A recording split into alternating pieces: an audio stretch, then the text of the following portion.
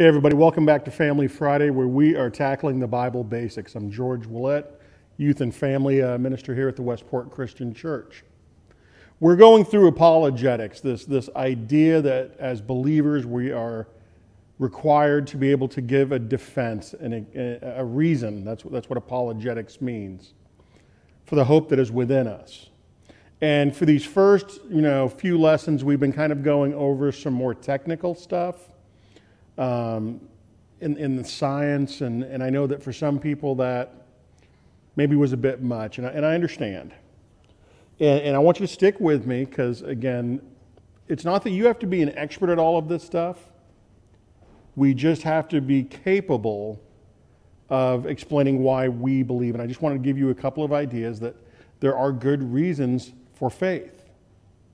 There are reasons why I believe that God is the right answer to everything we see around us in nature. Today, lesson 8, we're going to go on reasons for faith in philosophy. Now, philosophy is the study of theories of truth, of creation, of the way that we should live, how things begin. And what's interesting is there are people, and I've discussed this with a lot of people who don't believe, especially people who identify as atheist or agnostic, and what they're relying on is hard science. They want proof, they want proof, they want proof. And when they say that, they're talking about hard science, something that is repeatable in a lab. And the truth is that science doesn't answer all questions. Science answers some questions about nature, about the world around us, about rocks and trees, but there's other things that science can't answer. And that's going back to that idea of truth and that idea of logic that we talked about at the very beginning. There are things that just make logical sense. This is where our ability to think and reason comes from. So I want to walk us through an argument from philosophy that I believe is exceptionally strong. I think it only makes sense that there is a creator when you think of this. And here it is, what's called the moral law. Now, what do I mean by this? This is how the argument would go, is that for every law, there has to be a lawgiver. If there's something that we're obligated to do, something we're supposed to do, then we know that someone has told us we should do that. There is a moral law, that there's definitely absolute right and wrong. There are things that are good and there are things that are bad. There are things that are good, there are things that are evil. That's what we have to ask the question of, is there a moral law? Because if so, then there's a moral lawgiver. There's someone apart from us, outside of us, that has placed this moral law in us. So let's look into it. There's a Christian writer, C.S. Lewis. C.S. Lewis was an academic, a professor, an author. You've probably heard of his books or watched movies that are based off of his books. He wasn't always a believer. He was actually an atheist, and he was arguing against faith. And what he found out, the studying that he did, he convinced himself that not only was it reasonable to believe in a God, but it was reasonable to believe in the God of Christianity.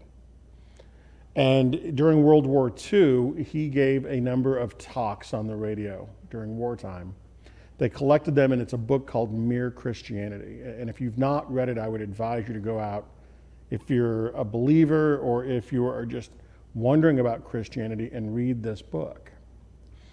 He's not arguing for a specific denomination. He is just saying these are the basic things that we mean when we say Christianity. And when talking about morality, when talking about right and wrong, this is what he says. Everyone knows certain principles. There's no land where murder is a virtue and gratitude a vice. Okay, so what he's saying is that wherever you go, this seems to be hardwired into people, that to commit murder is not seen as being something good. And we're having gratitude and appreciation towards other people is not seen as looking bad. He goes on and he says, think of a country where people were admired for running away in battle, or where a man felt proud of double-crossing all the people who had been kindest to him. You might just as well try to imagine a country where 2 and 2 made 5. Now that sounds simple, and most people go, well, of course that's common sense, but think about what he's actually saying. Why is it this way? Why do all of us tend to have these responses that are in us of either lifting up and praising something good and other things we see as being bad? And he also talked about how you can kind of know this moral law even if you don't follow it. The guy who does double cross everybody, yeah, he can do that. But he will still know there's a moral law because look at how we react when someone offends against us. If someone treats me poorly, if someone steals from me, if someone double crosses me and I get upset, the question is, well, why am I upset? Why would I think that there's anything wrong with that at all? Where does that sense of right and wrong come from? The founding fathers of this country, the United States of America, knew this, that there was this moral law. This is what they wrote at the beginning of the Declaration of Independence. We hold these truths to be self-evident, that all men are created equal, that they are endowed by their Creator with certain unalienable rights, that among these are life, liberty, and the pursuit of happiness. You see, we tend to lose this thought in the argument about politics today. But it is inarguable that the founders of this country, by and large, believed that there was a creator and that we as humans were given certain rights, not by the government. This is not mankind making up the rules for mankind. These are inalienable rights, that we are born having the right to life, liberty, and the pursuit of happiness. We now live in a country where many people think that it's government that gives us our rights. Government protects our rights. Government is to help us to point society to what's right and what's wrong. But we've gotten so far away. Again, we live in a post-modern, post-Christian country now, where people want to argue that there's actually something like truth or that there's good and bad. And we as believers, as Christians, need to be able to explain why it's true that certain things are just good and certain things are bad. Now, when we talk about the moral law, people will say, okay, well, there's a moral law, but not everybody follows it. Yes, that's true. People can reject the moral law, just like people can break the laws of the town that you live in, or the state you live in, or the country you live in. And what happens to those people who break the law? They're punished. They're seen as being bad. They're seen as being a problem. And people who habitually break the law or offend against people in the society they live in to great extent are seen as being worse. Think about the language here. This is not stuff that you prove in a lab. This isn't stuff you prove scientifically, but you know it's true. When we read about serial killers who have, for their own twisted pleasure, gone out and killed dozens and dozens, if not even more people, we know that there's something fundamentally broken about them because that's just not right. When we talk about the moral law, you got to understand that it is the basis for all human rights. Think about it. If there's not this moral law that's given to us, then what's wrong with killing people? What's wrong with burning down people's houses? What's wrong with not working and taking whatever you want from the store without paying for it? If I get to decide for myself, or we as a society get to just decide what's right, what's wrong, then that means that it can change. But you know deep down inside that there are things, certain fundamental things that never change. That they're either good or they're bad, they're right or they're wrong. The last thing is that the moral law is the foundation for all justice. This is a big topic in America today, 2021. We have had protests for the last couple of years about the injustice. We are having discussions about critical race theory. We are having discussions about the rights of women. And these are all necessary conversations to have. But all too often in the conversation, we're missing, what are we actually talking about? If we are just the sum of our parts, if there's nothing higher than ourselves, if there is no moral lawgiver, if we're just kind of higher thinking animals, why do we care about justice? The lion doesn't care when he eats the zebra. It's the survival of the fittest. It's the strong dominating the weak. But we know that's not right when it comes to humans. We know that we should take care of the poor and the infirm and the vulnerable. And we know that everyone should be treated a certain way because they're born as image bearers of God. That's what Christianity teaches. And that believers should understand that God does desire justice from us, to help the poor and the weak and to punish the wicked. That's the job of government. That's the job of us as individuals to participate in this redemptive work of Jesus Christ.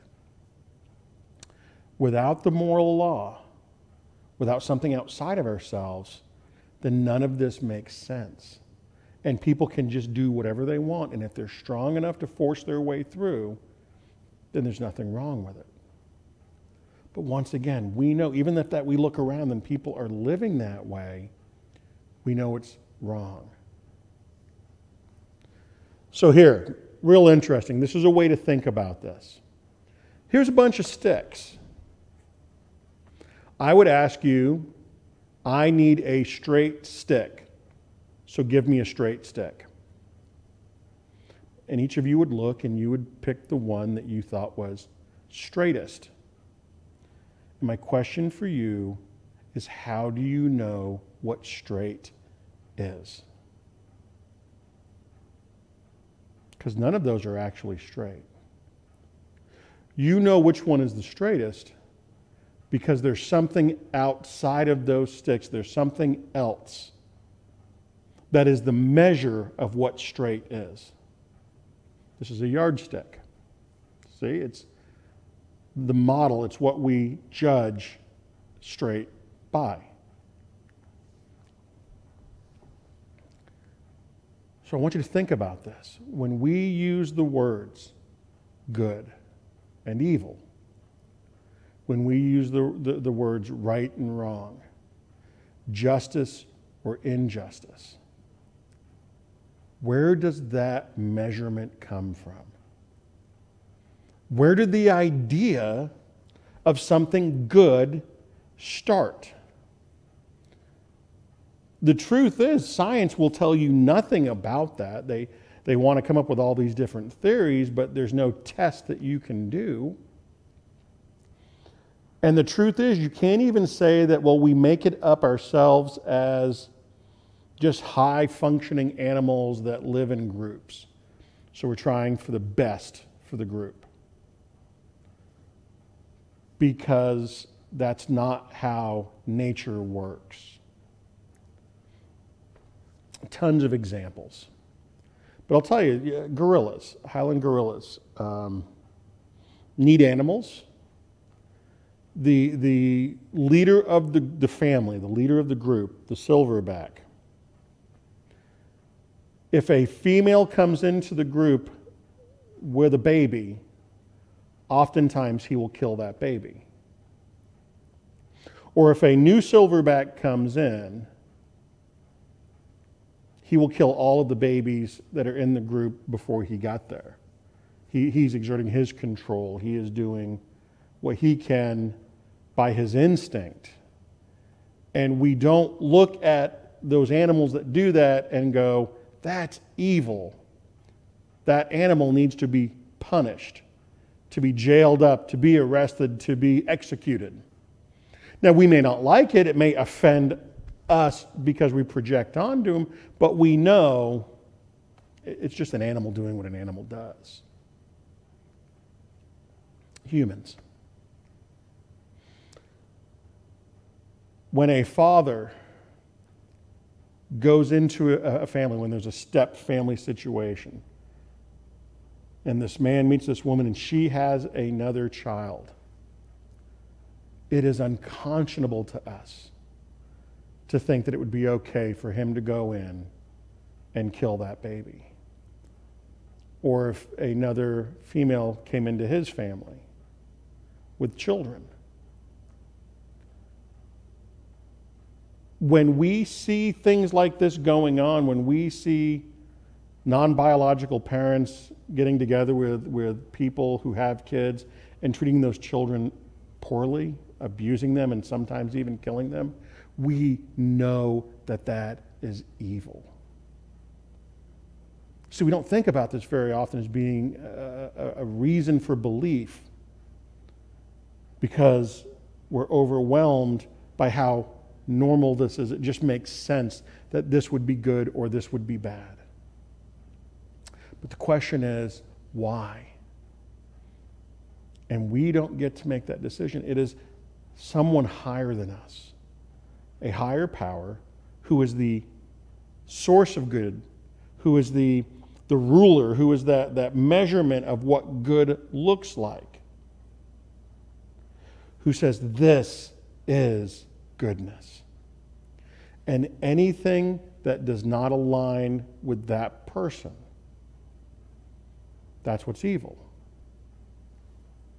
Now, there's a lot of debate that goes on, what about evil in the Bible? A lot of the evil in the Bible is what the Bible is recording as having happened. It doesn't approve of it. And then acts that the Bible talks about that God did this. Again, this weekend I'm preaching on the flood narrative, on Noah and the flood. Watch it online. It's on our Facebook page. It's on our YouTube channel. It will be come Sunday. And we will talk about why that is not evil, what's really going on there. And you can explain and understand what God is doing in those events. But it doesn't change the fact that from a very real point of view, using logic, that the fact that there is a moral law is a powerful argument for God. You may not like it, you can reject it, but it's still there and it's a good reason for me. Let's pray. Father God, I come before you and I thank you so very much for this day. I thank you for this time you've given us. And Father, I hope that these lessons on apologetics help us to understand that as believers there are good reasons, real reasons, that we have put our faith, our trust, our hope in you. Will you use this to help us to share you with other people? And if there are people who don't yet believe, will you use this to just help them to ask questions, to search out for you, to maybe move just one step closer for their good, but for your glory, in the name of Jesus Christ. Amen. Thanks, everybody. See you next week.